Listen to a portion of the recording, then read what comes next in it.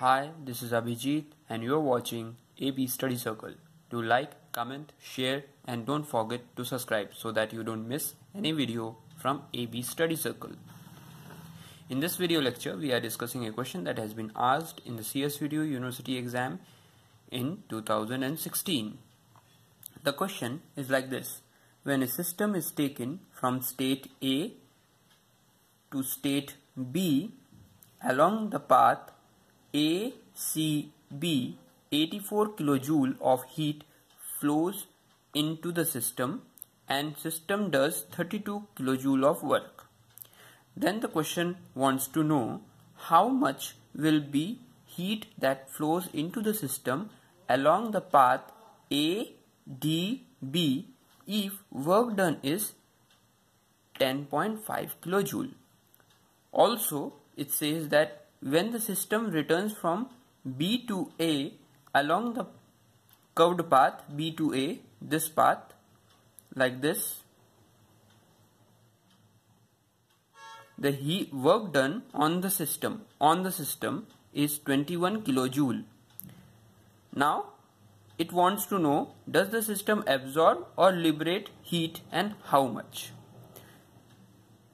In the last part of the question, it wants to find out what is the heat absorbed in the process AD and DB if QA is 0 and QD is 42 kilojoule. Right? The figure is given along with the question. Right? Now, first we have to write down the given quantities. So, given things. First, it says 84 kilojoule of heat flow into the system along the path ACB. So, QACB is 84 kilojoule, that is heat flows into the system, right? Therefore, it's positive. And the system does 32 kilojoule of work. When a WACB is 32 kilojoule. Okay. Now, for along the path ADB, work done is WADB as 10.5 kilojoule. Okay, it is also given. And when it returns from B to A along the curved path, the work done on the system is 21 kilojoule. Means work done on the system. That means it will be negative. WBA, work done along the path from B to A. So work done will be from B to A. That is A is final, B is the initial. For this, it's minus 21 kilojoule. Right? Now, we have to find out what are the things we have to find out to find. First, it says that we find out QADB, right? Flow along, how much heat that flow into the system along path ADB, right? Also, it says that you should find out heat is absorbed or liberated and how much heat is absorbed or liberated along the curved path when it returns from B to A. Right? So QBA. And lastly, it wants to find out QAD and QDB if UA is 0 and UD is 42 kilojoule. Right? So, now we will start with the question. I am putting this in this position so that we can see the given values. Okay. Right? First, I want to draw the diagram here also so that we can easily see the processes. So the diagram is like this. It's A, it's B, it's C, it's D, it's like this, and for written process it is like this, PV, right? Now we have the given values here and we have the diagram also with us, right? Now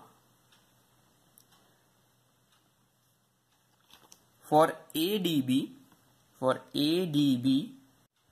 now see, QADB is what? For this, QADB is final position, because for any internal energy, change in internal energy is, as it is a property, that means the difference between the initial and final and initial stage, right? So UB minus UA plus WADB, right? For this I can write it like for path ADB, right? Now do we know this? Yes, we know this. From here we have this value. Does we know this? No, we don't know this. So how can we get this? See, we have for path ACB we have both heat and work done. So from there we can get, because internal energy is a property and it only rely on the state, difference between the state, not on the path. So we can find out the change in internal energy from there. For path ACB, QACB is equal to UB minus UA. As I said that internal energy only relates on the difference between the state, not on the path. WACB, right? So we have the values. 84 is equal to UB minus UA plus 32 kilojoule, right? So UB minus UA is equal to 52 kilojoule, right? Now we can put this in our this equation, right? So QADB is equal to 52 plus, we have the value from here 10.5, that means it's 62.5 kilojoule. Okay, we got this answer, right? This is your answer. Now we need what? QBA. For path BA, QBA is equal to, as I said, internal energy only relates with change in state. So it will be the final state UA minus initial state B plus WBA. See, UA minus UB we can find out from here, that is, what is it is UB minus UA. So just reverse, then it will be minus 52, right? So minus 52, and work done we know as minus 21 kilojoule. So this one will be minus 73 kilojoule, means this is the amount of heat which will be liberated. Heat liberated for path B to A, right? So from here we got this.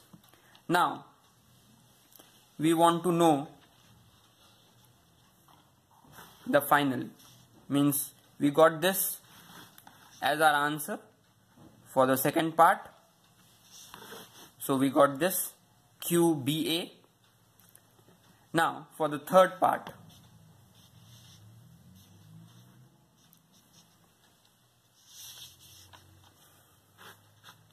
for the process AD and DB, right? So for that we want to find out what your heat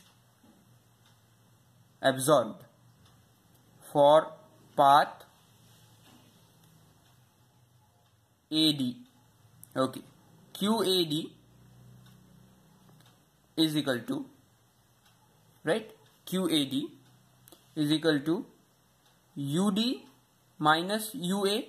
There is a change in internal energy which relates only on the state, right, because it's a property. Okay, WAD. Now we know this, it says that if UA is 0 and UD is 42. Now we have to find out, WAD. So how will we finding out WAD? See, what is WAD? If we talk about this process for the path ADB, right? WADB, which means it will be equal to what? WAD plus WDB, right? We know this value. We know this value as WADB as 10.5 kilojoule, right? Means we are just summing up the work done from this process and this process, so we can get the work done for this. So like this we got this. So 10.5 is equal to WAD. We have to find out WAD. And what's WDB? See, for DB process, as it is a system and it's a constant volume process, for constant volume process, work done for a closed system is 0. So we can mention it as 0 because constant volume process work done is 0. So WAD is what? 10.5. Therefore QAD will be 42 minus 0 plus 10.5. That means it will be 52.5 kilojoule. Okay, we got this. Now for path ADB, the heat will be QADB, which can be sum up with QAD and QDB, right? QAD plus QDB. QAD we got 52.5. QDB we need to find out, and QAD we have calculated just before, so it's 62.5. that is QDB is equal to 10 kilojoule. This is your final answer.